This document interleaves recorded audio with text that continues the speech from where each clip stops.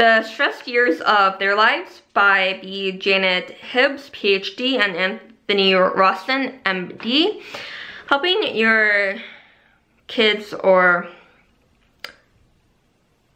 survive and thrive during their college years. So part 1 is of stress and resilience. You get like 5 chapters in there. Part 2 of crisis and recovery, there's 6 chapters in there, and appendix and references at the end.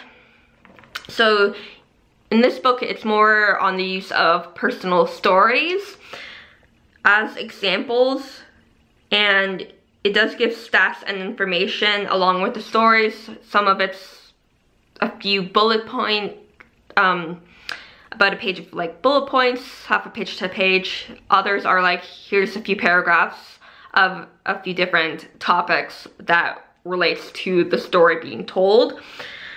So the info and stats are more of on the US side, but any place that has university or college, like here in Canada or in Europe or wherever, like a lot of continents do have some sort of post-secondary education. So, and it can be related to other countries.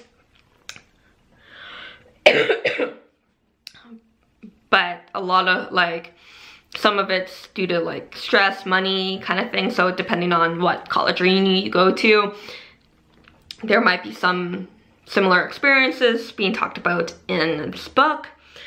So it does talk about like mental illness, stress, personal management, parents' involvement, the university's involvement, different skills to use, learn, anxiety, sadness, or depression, social media, so what they show online may be different back in their dorm room at like 10 p.m. So it goes from one thing to the next. So it just, once it's done talking about the one thing, it just goes into the next thing. It's straightforward and no real transition to the next topic. So the appendix is full of resources, websites, apps, online support therapy, and so forth. And yeah, so it does talk about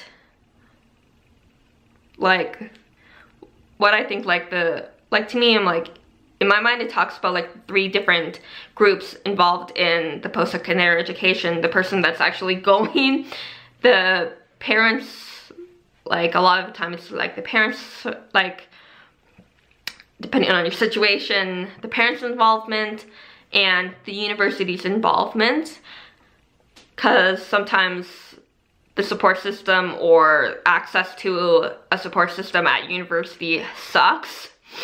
So it all depends on like what each group is offering or being offered. But yeah, the stressed years of their lives. Happy readings.